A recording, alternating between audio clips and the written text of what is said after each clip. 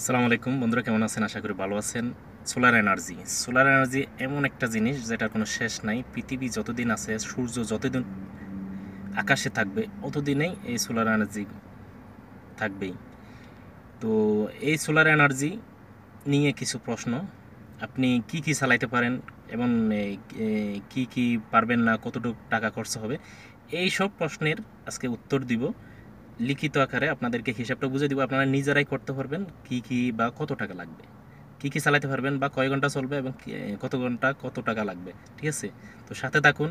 এবং সাথে সাথে আরেকটা অনুরোধ, আপনারা আমার চ্যানেলটা সাবস্ক্রাইব করবেন। তাতে করে আমার কি হবে, আপনাদেরকে নিয়ে একটা আমার ফ্যামিলির মতো গঠন হবে।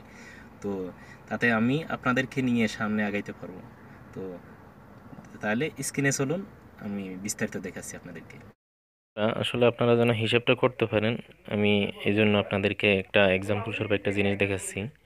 কিভাবে হিসাবটা বাইর করবেন, আপনাদের কতটুক লাগবে এবং কয় ঘন্টা কেমনে কেমনে। এই যে স্ক্রিনের মধ্যে দেখেন, আমি একটা হিসাব করছি। 32 ইঞ্চি একটা এলইডি টিভির 45 ওয়াট, 8টি এনার্জি বাল্বে আসবে। মনে করেন 200 ওয়াট, 25 ওয়াট করে ধরলাম। এরপরে দুইটি সিলিং ফ্যান 85 ওয়াট করে, মনে করেন ধরলাম দুইটি 170 ওয়াট, মোট 415 ওয়াট আমাদের ইউজ হবে। তাহলে 5 ঘন্টা ইউজ করব যেহেতু, তাহলে 5 দিয়ে গুণ দিব ওই ওয়াটকে, তাহলে বাড়বে আমাদের 2075 ওয়াট। এই 2075 ওয়াট আমাদের লাগবে। এখন আমাদেরকে হিসাব করতে হবে কি কি লাগাইতে হবে। এখন এর ভিতরে লাগাইতে হবে প্যানেল লাগবে মনে করেন 500 ওয়াটের। তাইলে 55 থেকে 65 টাকা করে প্রতি ওয়াট, তাহলে গুণ দিলাম। তাহলে 500 ওয়াটের মূল্য আসতেছে 27,500 টাকা। এরপরে 300 অ্যাম্পিয়ারের ব্যাটারি লাগাইতে হবে। মনে করেন একটা লাগান বা দুইটা লাগান, এটা হিসাব করে লাগাবেন আপনারা। এটা ধরলাম 27,000 টাকা। 1000 ওয়াটের একটা আইপিএস বা ইনভার্টারের লাগাইতে হবে, এটার দাম ধরলাম 20,000 টাকা। চার্জ কন্ট্রোলার ধরলাম একটা 2,000 টাকা। সর্বমোট হইতেছে আমাদের 7,500 টাকা। তো এই আমাদের মূল এস্টিমেট। মানে আপনারা যেন এই আমি যেভাবে হিসাব করছি এভাবে করবেন। প্রথমে আপনি ওই বাইর করবেন কোনটা চালাবেন এবং কত ওয়াট, এটা কয় ঘন্টা চালাবেন, এটা দিয়ে গুণ দিবেন। এরপরে আপনি বাইর করবেন একটা ব্যাটারিতে মনে করেন আসবে যত অ্যাম্পিয়ার লাগাবেন ওটাকে 12 দিয়ে গুণ দিবেন।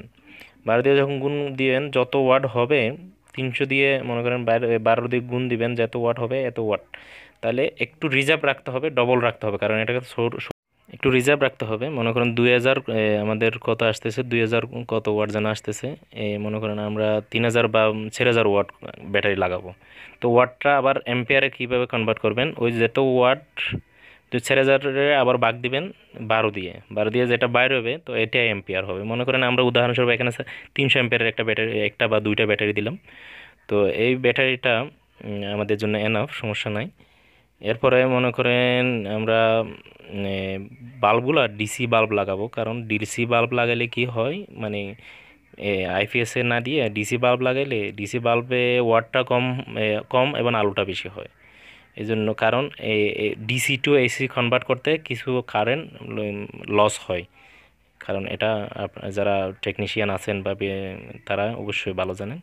তো ধন্যবাদ সাথে থাকার জন্য, এবং লাইক দিবেন, শেয়ার করবেন, এতটুকু আপনাদের জন্য। আশা করি আমার চ্যানেলটা সাবস্ক্রাইব করেছেন, আদৌ যারা করেন নাই চ্যানেলটা সাবস্ক্রাইব করবেন। ধন্যবাদ সবাইকে। আল্লাহ হাফেজ, আসসালামু আলাইকুম।